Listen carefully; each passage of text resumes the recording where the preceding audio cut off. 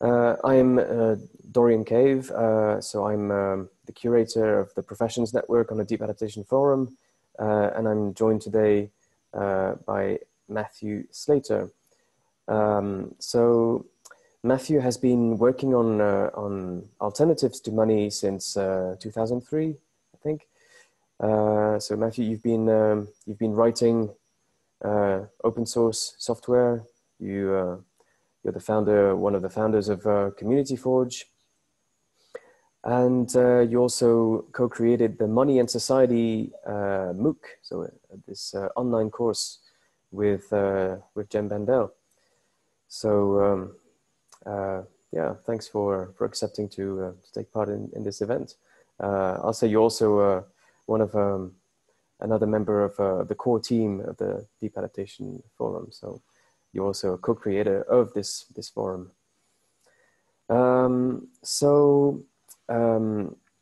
Today we're here to talk about money and how money is related to deep adaptation and society in general. So I thought we might start off just going over a little context of about what is wrong with money currently and the economic system. So we'll try to not to spend too long on this because there's a lot to say. Yeah, I thought that I could just state a few key points which to me stand out as some of the main causes for which money should be transformed if we want to improve the way society works. You could say that the world economy is controlled by this global banking cartel, right? Sort of a cartel that has government mandated monopolies on the issue of currency, which creates money by giving out loans to people. A cartel that charges so much interest on loans of money that they never had, that there isn't even enough money in the world to pay it all back. So which creates this necessity for the economy to keep on constantly growing, right? For some of this interest to be payable at all, which is of course one of the root causes of ecological damage that puts human survival at risk. And that's just for bankers' profits, right? What other sort of main issues would you like to remind us of as regards this whole monetary system, Matthew? Well, from some of the reading I've been doing in the last couple of years, it seems to me that one of the problems of the growth of the money system is not only the fact that money is issued as interest-bearing debt, but that after the money is issued, it circulates around a bit and then it lands in a tax haven and then it gets stuck. And it's impossible for me to tell how important that dynamic is compared to the interest-bearing debt dynamic. But it's important to recognize that money, if it's going to serve us as a medium of exchange, must be available to exchange. And if it constantly gets piled up in tax havens, it's not available to do that. And this has been made worse by the quantitative easing, of course, because a lot of the quantitative easing money has gone almost straight into the tax havens as it's been distributed first and foremost to those who already have the most money. So it's what you're saying is that it's this function of money as a store of value, which is sort of incentivizing its accumulation, and that is a huge issue, especially when it can only when it tends to flow towards those who already have the most of it, right? And that this has been emphasized in the wake of the financial crisis of 2008 with the quantitative easing, right? So yeah, so if you look at the dictionary definition of money, it will say that money is supposed to be a store of value and a medium of exchange. but I'm struggling to find out where that idea came from. That's not anybody's ideal. That's a description of what it is. And when you break it down, those two functions are very different, and they represent different class interests as far as I can see. So what rich people want money for is to store value, preferably at high interest rates. And what most people want money for is as a medium of exchange, and they don't care about the interest rates. So what most people need money for is simply to, in order to acquire daily necessities and in order to pay their bills and so on, while rich people, in fact, see money or at least use money in a way that just enables them to become increasingly powerful, right? So the monetary system, in effect, is a source of growing inequality, isn't it? Yeah, by definition, money has a way of calling money unto itself. Well, there's a saying I remember from Yugoslavia that the devil shits on the biggest pile. And that seems to describe the behavior of money perfectly. Yes, absolutely. I read somewhere that something like 2% of the world population own 50% of global wealth. There was also a statistic from Oxfam, I think in 2017, that 8 men owned as much as 50% of mankind also. Yeah, they update that figure every year, and it seems to get like one less person every year. And so we can see that the global wealth is becoming more and more centralized. Would you also say that because of the way this system is structured, the currency that people use in their everyday lives is in fact being debased as this banking cartel back the government deficit spending with this debt money, and this creates inflation, therefore increasing prices for ordinary people? Would you say that this is another kind of inequality which is brought about by this monetary system? No, I'm not worried about inflation in the way that it causes money to lose value. Inflation actually works against the people who are holding a lot of money, and it works in favor of people who owe a lot of money. So in a sense, inflation favors the majority. And that's one reason the government likes to keep inflation above zero, because the government is a net borrower. So it's inflating its own debts away. But of course, there are people who think that money should be sound.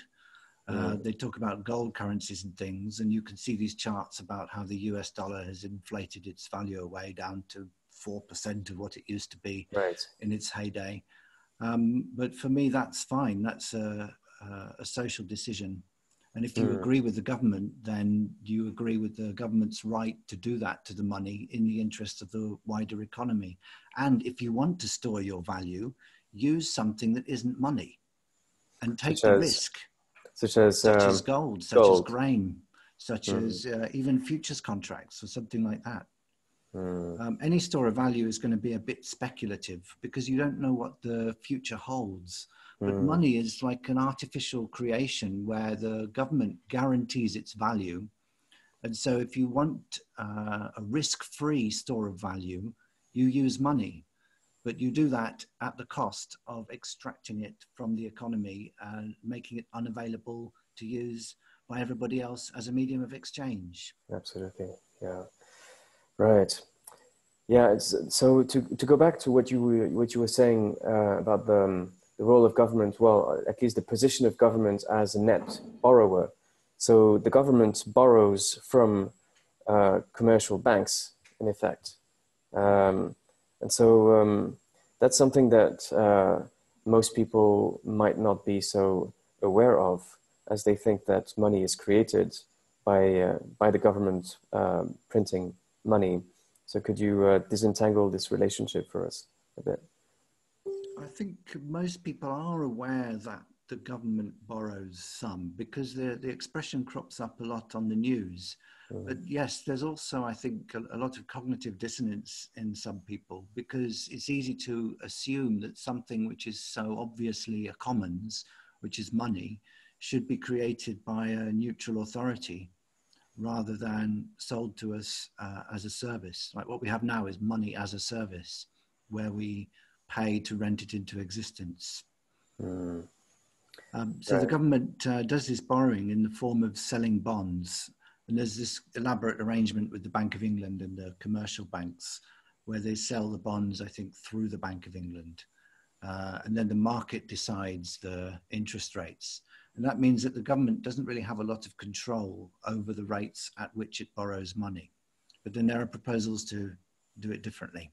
Yeah, it seems like we live in an economic system, sorry, in which there's a very sort of unhealthy relationship between commercial banks and governments, right? Especially through when you consider the influence that the banking cartel or that bankers and the financial system in general exert through the political system.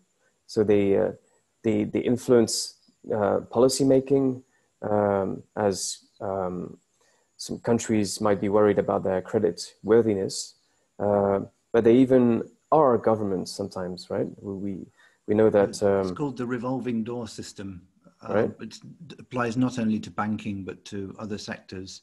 Absolutely. And so when something becomes very, very specialized, especially, you have to get people in from industry to help the government with the policy making. But then those people usually have shares in those industries, and they'll be making the policies in the long-term interests of those industries. And so government becomes a servant more of the industries who are the experts. Yeah, and then whenever a politician leaves a ministry or leaves the government, then they might find a comfortable position somewhere in that industry, right? Such as that phenomenon has been observed. Yeah. So so we've just taken a brief look at what the structure of this economic and financial system brings about in terms of social inequality, in terms of influence over the way politics are run, but also in the realm of the ecology and how the economy is forced to grow ceaselessly in order for people to just be able to repay their debts to the banking system. Dorian, system. it's important to mention that those dynamics are completely unrecognized, even on the political left, and mostly by environmentalists.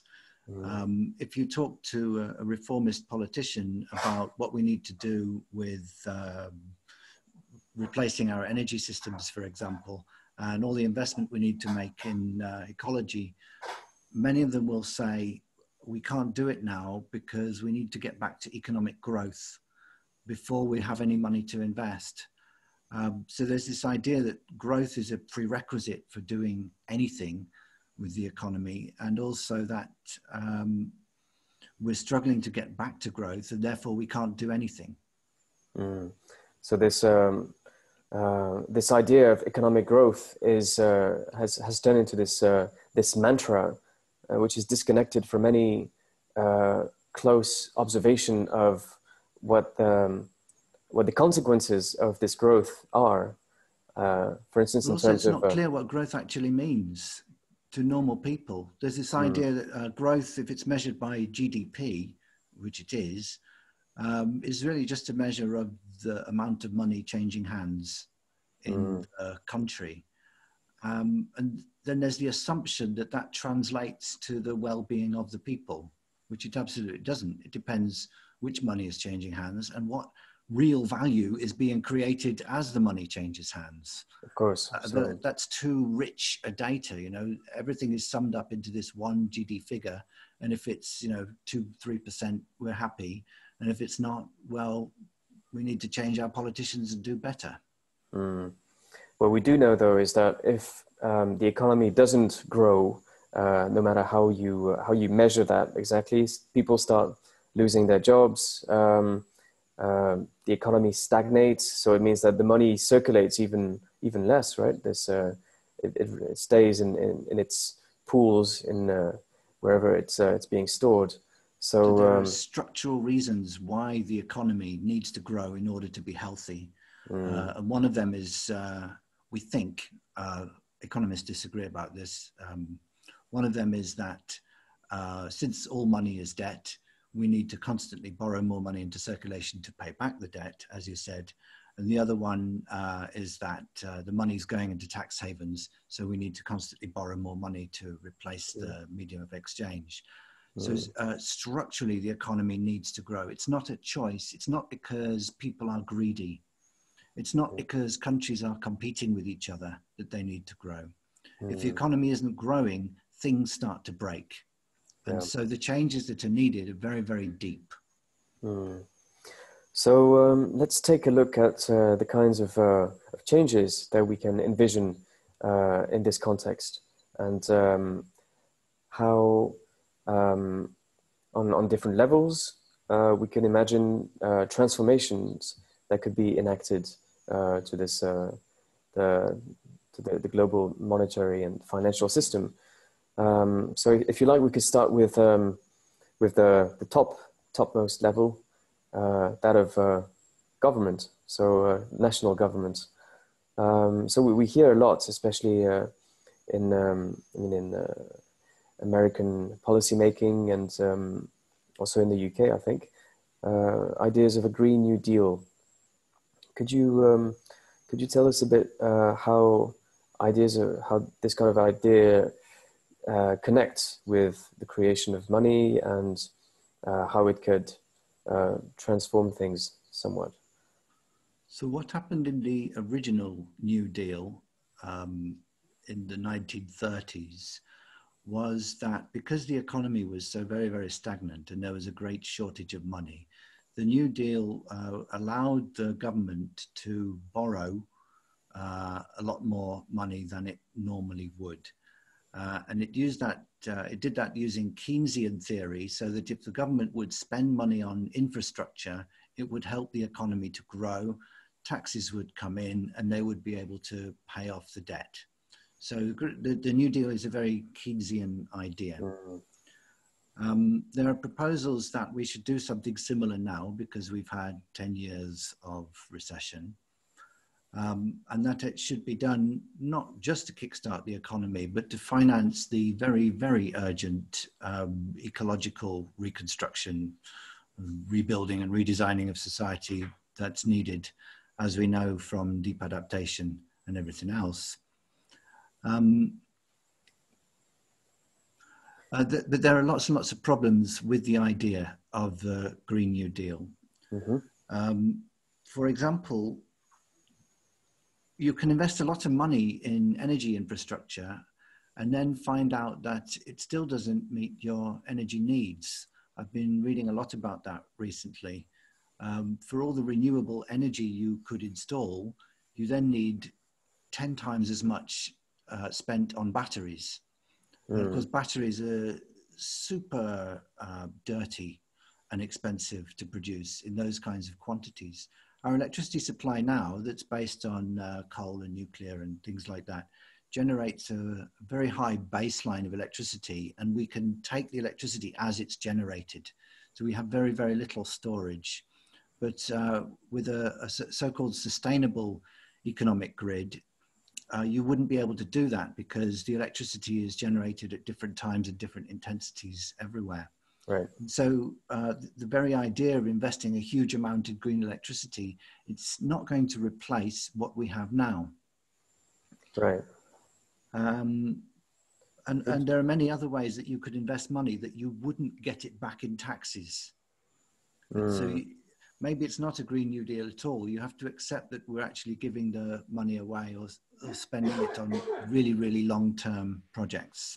But do you think that those ideas in terms of new energy infrastructure and so on could be coupled with a new role for the government in terms of money creation?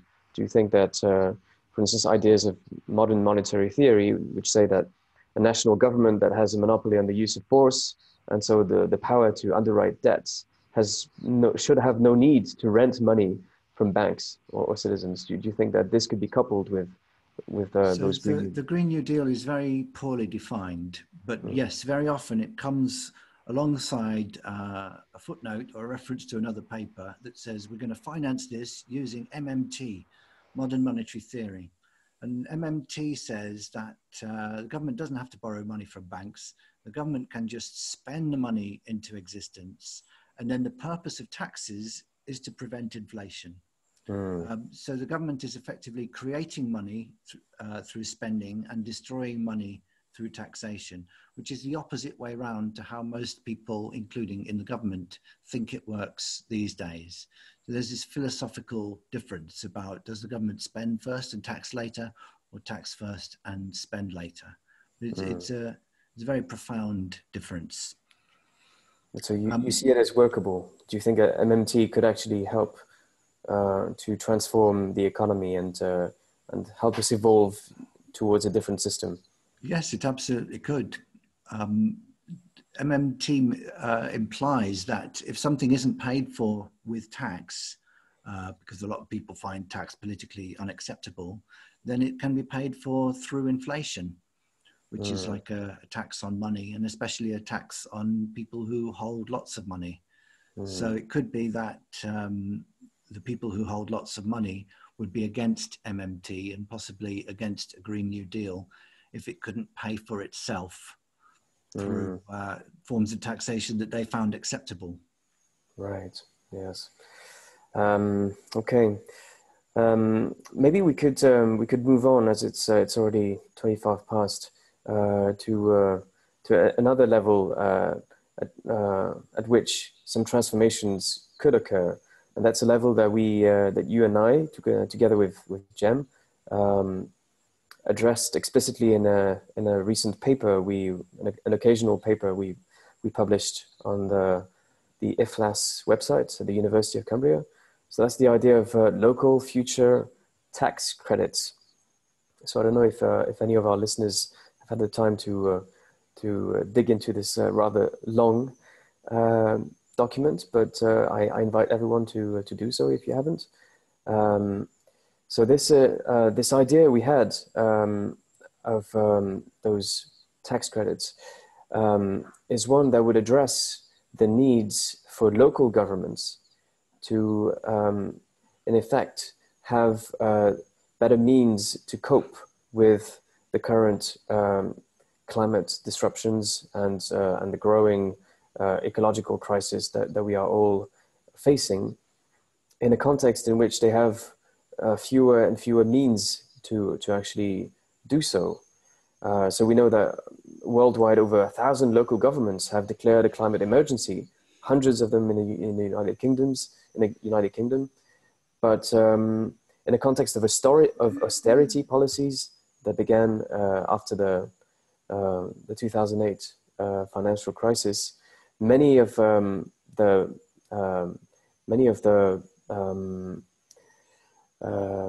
budget allocations received by local governments have been cut by central governments, especially because so much money had to be invested into bailing out the big banks that we just mentioned.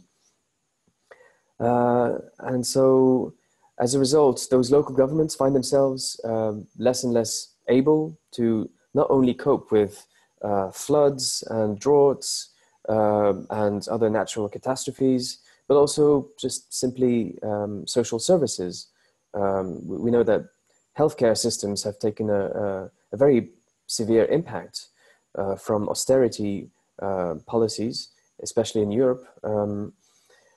So those policies have also affected poverty relief and schooling programs and contributed to widening economic and social inequalities.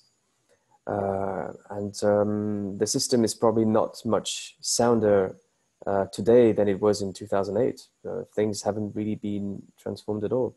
So could you explain to us briefly how local future tax credit works and how they could help local governments to cope with this context?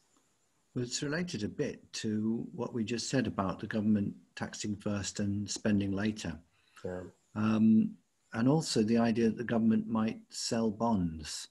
In this case, instead of selling bonds, what the government would do is accept the taxpayers' money before the tax was due and spend it at that time, the moment it was paid over. And then they would credit the taxpayer's account. Every taxpayer has an account in the local government because sometimes you overpay, sometimes you underpay, sometimes there's some rebates. So you use that account and you just load it up, maybe even several years in advance. So you finance the government and then they would give you interest for that. Technically it wouldn't be interest, but it looks like it would be viewed very much as interest. But the difference is that the government borrowing from the banks is also borrowing our money, but the banks are in the middle taking a cut. So this way you would cut out the middleman of the banks. So you can lend your money directly to the council, they can borrow at a middle rate, and you can lend it to them at a middle rate. So you've got something like a savings account. That's part one of the system. But then the next level we described in the paper is where they could enable a payment system. So you would be able to pay from your local taxpayer's account to another taxpayer, at least in the same area.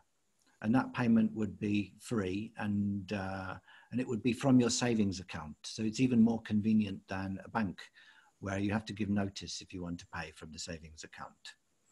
And so the local government is therefore in a position, because it's a local government, because local governments find it very hard to default, to take a load of money from the taxpayers, spend it, and then deduct it from the taxpayers' accounts later as the tax becomes due.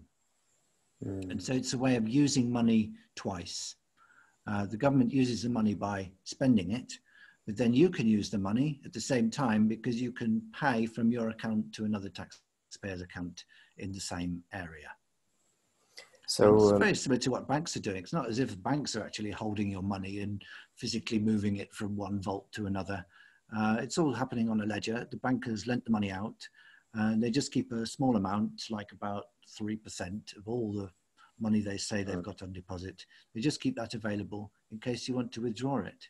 With the local future tax credits, well, it's tax you've already paid. You probably don't ever need to withdraw it. Well, that's a detail we could talk about another time. Right. So, So to taxpayers, the benefit is that you actually get sort of like the benefits of a savings account, while in fact having the flexibility of a current account, isn't it? Yeah. And not the full flexibility, because you would only be able to pay people in that area, taxpayers to the same council. You need another level of infrastructure if you want to pay between councils. And that was also described briefly in the paper as well. Right. Yeah. So you could imagine having a much wider system connecting local councils nationally or even internationally, right? Or across Europe or elsewhere. Yeah. Yeah. That's quite fascinating. And it's interesting how it also connects with some historical examples of government being, functioning in the same way. We know that the UK, for many hundreds of years, 600 years, collected taxes through tally sticks. That was something that was. And the tally stick was a piece of wood. It wasn't money, but it functioned like money because it was a credit note from the government to say that the tax had been paid in advance. And then the tally sticks were valid to be used to pay taxes by somebody else. So you have to get your head around that. Maybe the people here have already got their head around it. But the idea is if I pay my next year's tax and I get a receipt and I can spend that receipt around the economy, and then next year somebody else can pay their tax with the receipt because that's the same money that I used to pay next year's tax when I got the receipt. So yeah, it's a very well-established mechanism. But also there's other precedents. I pointed out in the paper that in Britain, they created the gyro bank in the 60s and 70s. And that was a way of providing a payment system for ordinary people who were at that time unbanked. So the government provided a payment system. And it was only later that the banks said, oh, we can make a profit from this. And they started to provide bank accounts that ordinary people could use. So that was an excellent example of the government stepping up and providing a service, and they led with the technology when they did that, pushing all the other banks to innovate. And they helped the ordinary people and helped the economy by doing things which later on were done by the private sector. Yeah, that's it's funny how such ideas get lost in or just resurface from in the midst of history once in a while. There was something recently in New York, wasn't there? The sort of similar idea that's been proposed of tax repayments, I think. I forget the initials, but I was fascinated because it was like 3 days before we published the paper. The news came out that it's a proposed project in New York, and it's not about tax prepayments, but New York will use tax deductions to reward people, especially for volunteering. So everybody's got their tax account, and the government would put something in that tax account, which would be then used, deducted from the taxes that became due. And the project proposal is to use that account as a payment system so that New Yorkers can pay each other using their tax credits, but not prepaid, but more like rebate tax credits. Do you know how they call them? Do they actually call them tax credits, or how? What's the? I don't know what they're called. Have we got any New Yorkers around? We can probably search that later. But, wow, that's it's inspiring. It's something that's around, and there was something in Italy also recently with the mini bots. Although it's a bit different. Even there was something in California in 2009, right, with registered. In California, they were paying their the government staff with promises that they would get their salary later because they'd run out of cash. But the government never actually runs out of money because they're collecting taxes all the time. So if the government promises you money, it's supposed to be good. Right. So yeah. Anyway, so we see that with such mechanisms, local governments can find breathing space to provide services to their constituencies and to basically cope better with the increasing pressure they are facing, both financially but also socially and ecologically. But now maybe we could say a few words to what we ordinary folks who might not be in local governments or in even less in national governments, what can we do in order to transform money around ourselves? I'm sure you have some interesting pointers to give us on what new forms of money could we use better in our daily lives. So this is what I've been focused on myself for the whole of the last 10 years with writing the software and making the MOOC and things like that. I'm aware that time is very short, so I'll just say so very briefly. Instead of appealing to national government or local government to change things, there are ways that we can work in our own lives and our own businesses to behave differently economically. And there are many, many different designs of local currencies, but the one that I find the most compelling and the most powerful is called mutual credit. And this can be done between businesses, and there's a whole industry doing that, the business barter industry. And if a lot more of that was being done, we might find that the recession wasn't hurting nearly so badly. Because in a mutual credit system, a community who trust each other a bit effectively create their own trading liquidity. So they're able to exchange amongst each other because they've created the medium of exchange with which to do so.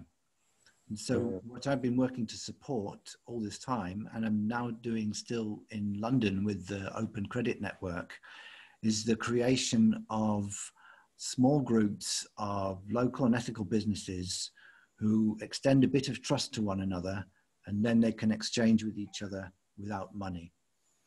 And the proposal that we put out alongside with the local future tax credits was my design for joining all of those systems together.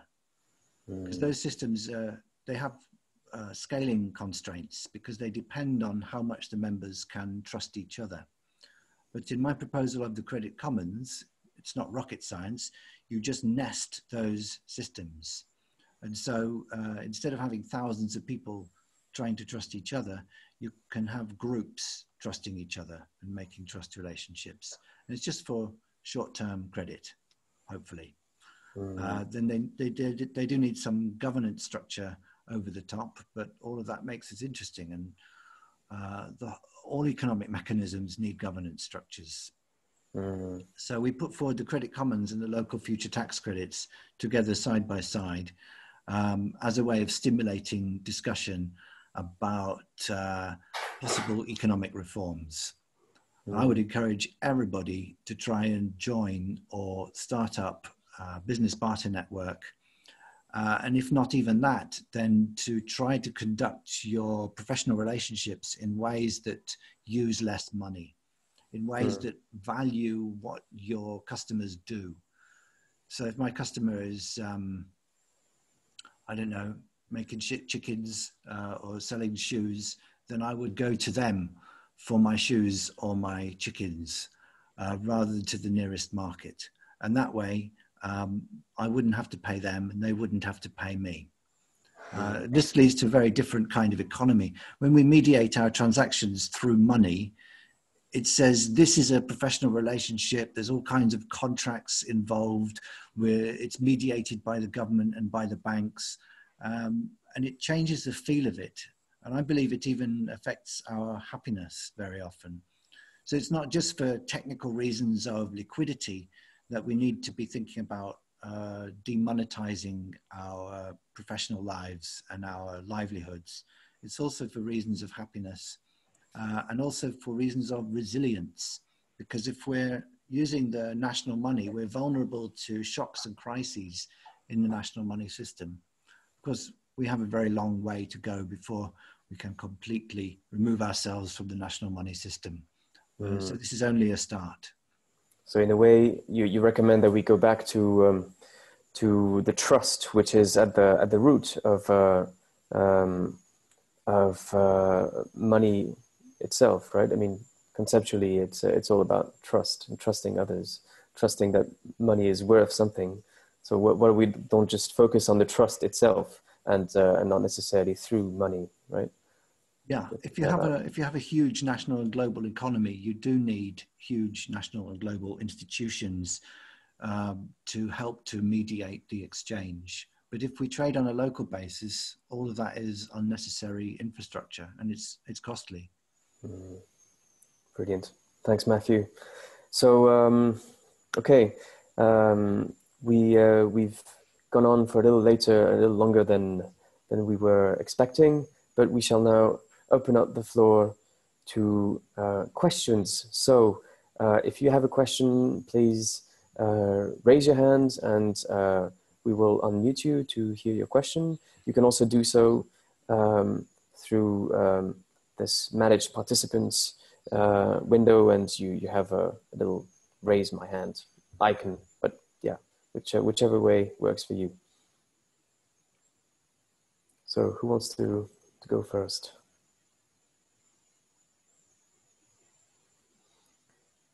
Oh, Brian, let me unmute you.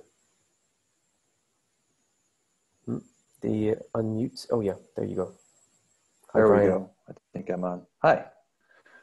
So thanks for this, guys. I came a little late, so maybe you've already addressed the question that pops up in my head. There's actually two, and they're completely different.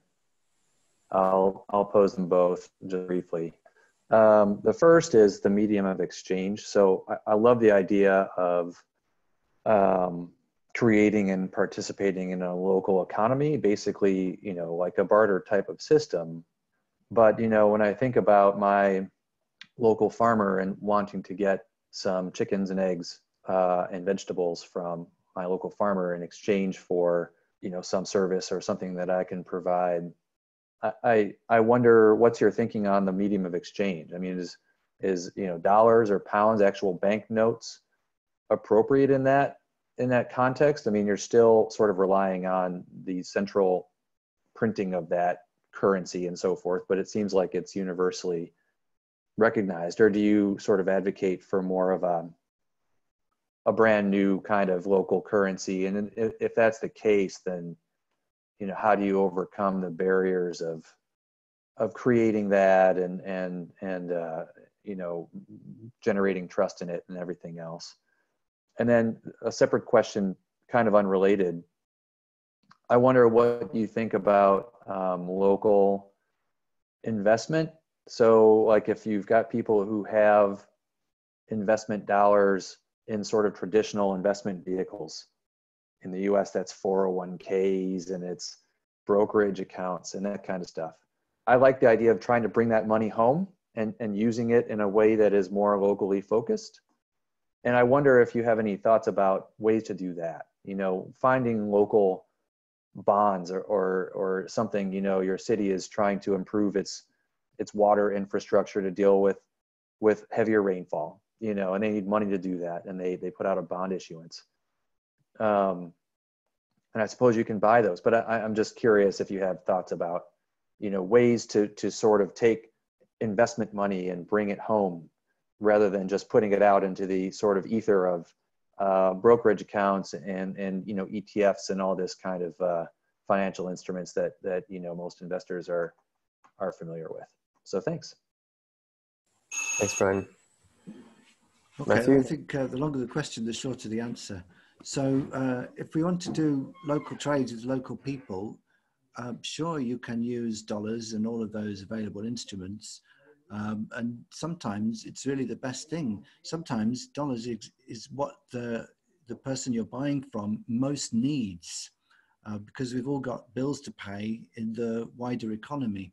But the point is to try to use something else or anything else, preferably what you produce. But you can also circulate beer.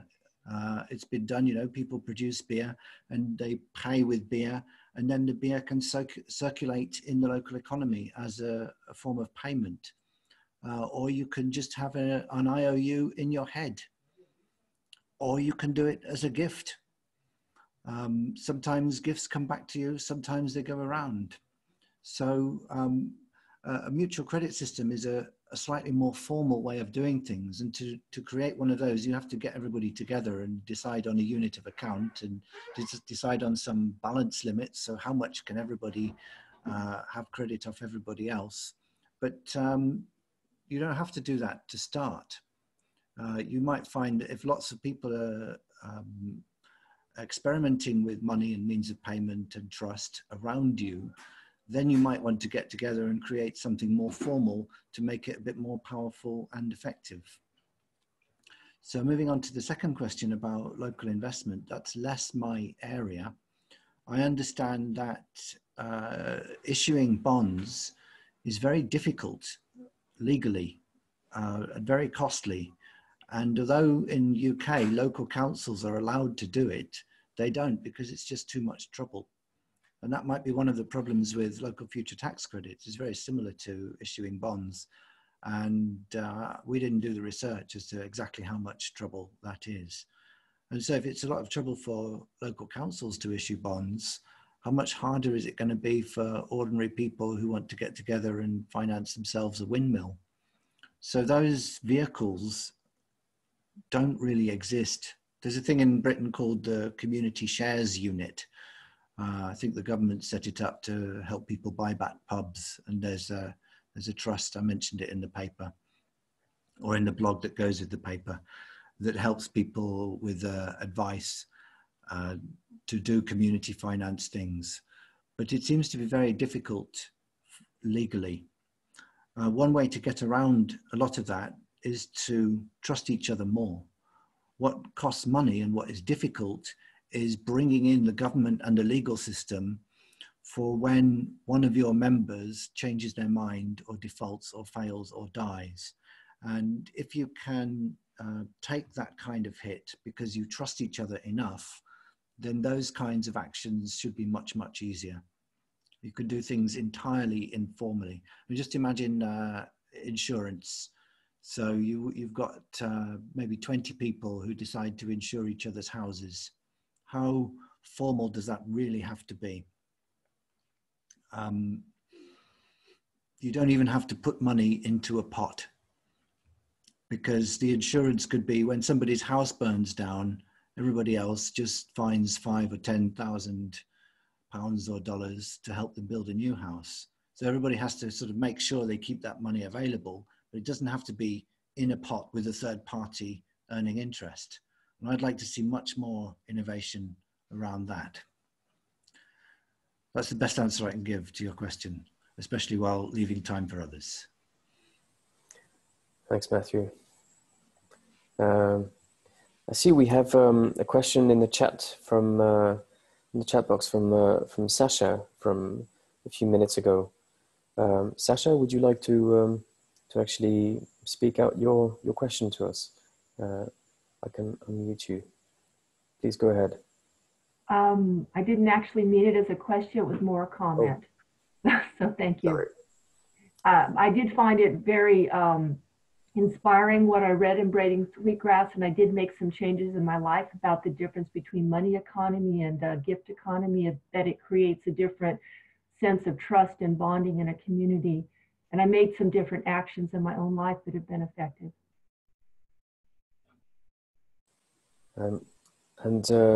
Were you saying that it seems like the Let's schemes that you were involved with have become less active in recent years? That was me who said that about the Let's schemes, actually. Oh, sorry. Yes. Oh, sorry, Betty. Yes. Okay. That was yes. Would you like to follow up on this? Yeah, well, it was just an observation that I used to be involved in these Let's schemes, and that was before the internet or social media.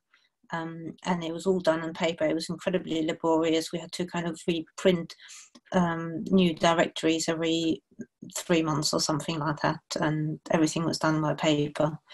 And then just around the time when the technology became available to run it much more easily online, all these schemes seem to have fallen by the wayside. It's really weird. I don't know. I have no explanation. It's just an observation, really, and maybe a question why that might be. I don't know whether Matthew's got a theory on that. I have many theories on it. I was in about 2003-04. I started working on the software specifically for Let's in UK, and then 2008 I went full time. So I can tell you they haven't all fallen by the wayside. Although in England, they're not very strong. In France, there's still about 500 going along, and several hundred, I believe, in Germany, and time banks are all over the place. My concern with those things is that many of them want to make the transition to the formal economy, but they just don't. And that business barter systems are very different animals. So people have tried to innovate within Let's in many ways by bringing in high street shops and trying to make formal systems of volunteering, but it just doesn't seem to work. And also the Let's tend to get limited in their size. And I don't know the reason for that. I imagined that once I had come along and provided software that made all the administration much easier, the Let's systems might be able to grow, but they didn't. And now I think there's a problem that they're not replacing themselves with young people. So many people involved in Let's now are well over 50, and they don't have that drive or inspiration to follow through with new technologies.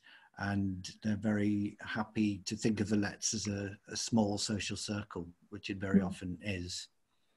So I'm looking forward to something new coming up, some new brand or some new framing of mutual credit.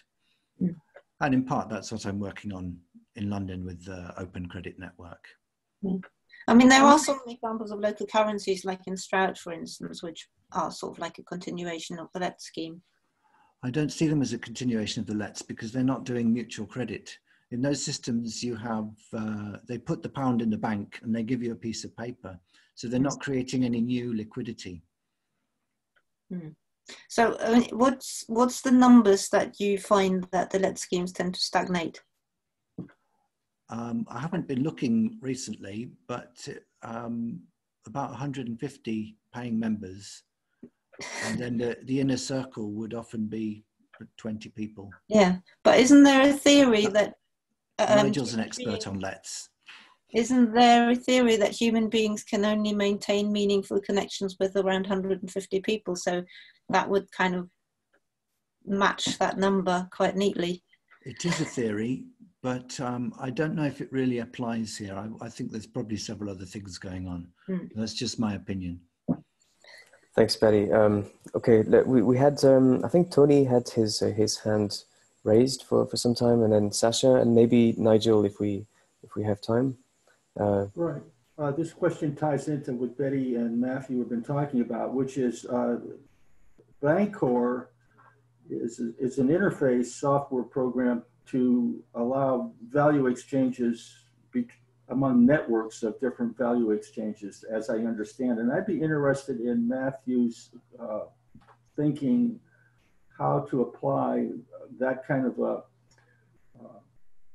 application or process to mutual credit. Could you speak to that, Matt? Yeah, I've looked at Bancor very closely and wrote a couple of blogs on it last year. If I can be very brief about it, we might be more accurate to say that Bancor is a system for token exchange rather than value exchange, because there's nothing to say that the tokens have any value or who values them or what they're valuable in terms of. It does so in a context of the free market, where the tokens themselves don't have any value or any agreed value. They only have a market price in terms of supply and demand. And so that, one of the common features of money is that it should have a declared or agreed value. It's not just a commodity that sits on a market. And that's a problem with all the money in the world today. It's regarded as a market commodity. And so Bancor is in that paradigm. So that's not to say you couldn't set up Bancor to trade with money where you define the value, because it's very configurable. But then I would say that Bancor is working in a trustless paradigm. It's a blockchain, it's immensely complicated and difficult. And so it's over-engineered for any kind of trust relationships. And also the fact that it's working with tokens and not with credit means that you kind of have to reverse engineer Bancor to get it to do the kinds of things which I'm designing the credit commons to do. Thank you. Sasha, I think you've had your hand raised. Yes, I think the idea of increasing trust as a way to make changes in the economy is really interesting and something that would be interesting to go into more. I've lived in a rural community and done quite a bit of barter and other things here, and there are definitely some things that can come up when you try to change from money exchange into a more trusting system. And I just think it would be great just to take that on as a topic of conversation. Yeah, I agree. That's a very valuable topic. I've been living somewhat in the gift for much of the last 10 years as a nomad. I found that very easy, maybe because I was moving from community to community and didn't have to endure people or them endure me for very long. There was a recent blog post on the Deep Adaptation blog, Jem's blog, about living in community together. And in Deep Adaptation generally, it's all about how do we live together and relate in a deeper way, which is all part of living in community. One day I'll become an expert in it. So we have a question from Nigel, I believe, and then maybe one from Francesca in the chat box, if possible. Was that a no, Nigel? Oh, yeah. I think you're muted. I'm live. Yeah. I think it was Betty that was talking about Stroud. Yeah, I'm not good on names. Anyway, I know Sandra Bruce very well, who ran the Stroud Lab system. I'll give Betty some numbers. There were 500 people-ish who were users. I call them users, and system, not scheme, but that's me. There were about 500 people, but it was driven by about 25 single mothers that worked together because they had low income. And like when it was birthday time, the kids wanted a present or they wanted a party or something like that. So the core of the thing was the social relations between these single mothers.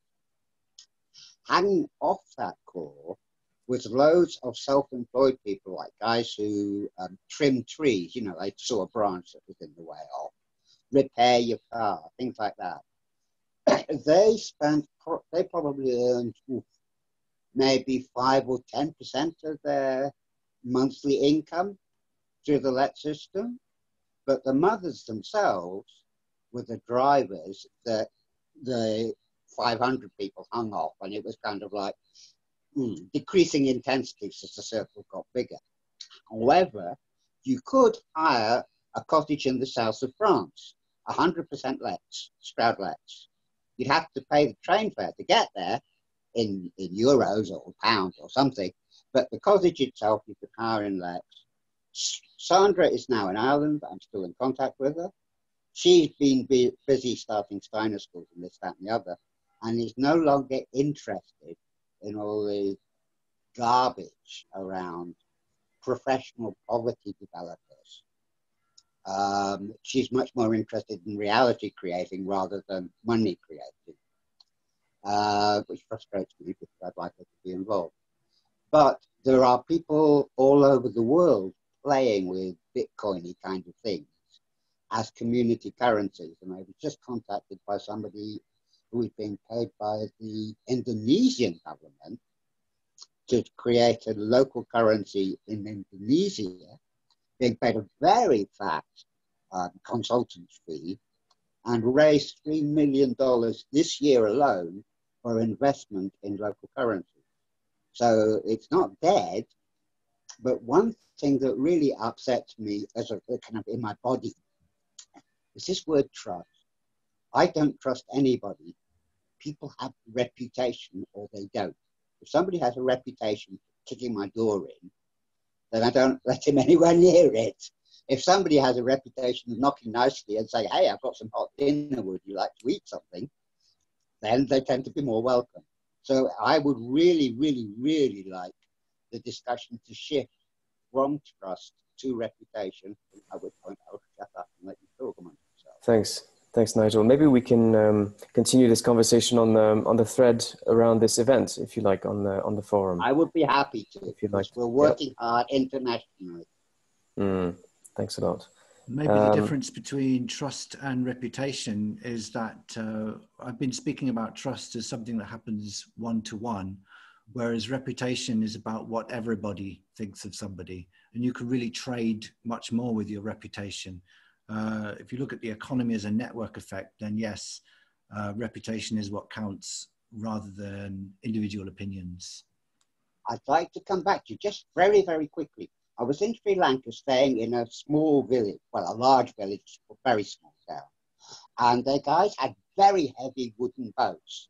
So when they came back from fishing, I needed about 20 people to pull the boat up the beach. They knew who put their back into it when it came to pulling boats, yeah? They could feel it. Like if somebody with one leg was doing their best, they would help them pull their boat up. If, on the other hand, you were pretending to pull the boat up, everybody suddenly found they were otherwise occupied when it came to your boat to pull up the beach. So you had a reputation within the community just for pulling boats up the beach, but then it went on to all the rest of the stuff that people did together. And they were a community because they needed each other. If you were going to town, you needed to live with the neighbors or something like that. They lived in community already. And the weird thing about where I live in Brussels is nobody talks to anybody else under any circumstances whatsoever. It's really bizarre. Yeah. lessons to be gained here for deep adaptation on the local level. Yeah. Absolutely. Thanks, Nigel. Let's see. Do we have Matthew? Do you want to take one last quick question? There was one in the chat box from Francesca asking you to expand on the London Open Network. I think she was referring to the Open Credit Network. Do you think, or is that? Yeah, so to conclude, thanks everyone for your contributions, because when I'm on screen, I tend to forget everything that I'm supposed to be saying. So you added depth.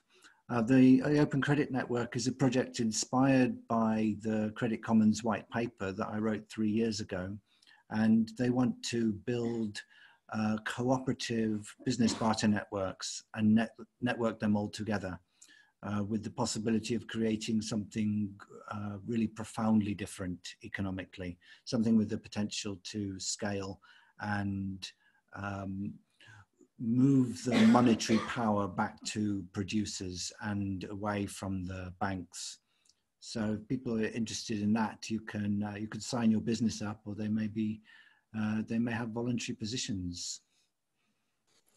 And so Nenad pasted the link to the Open Credit Network in the chat box in case you guys want to check it out. And I'm happy to end on this reference, because it's actually through the work of the people of lowimpact.org, this great website which I recommend to everyone, and who are the founders of the Open Credit Network, that I got to know you, Matthew, and then to know Jem through you, and then to get involved in all of this. So it's very nice to see that they are continuing on this trajectory.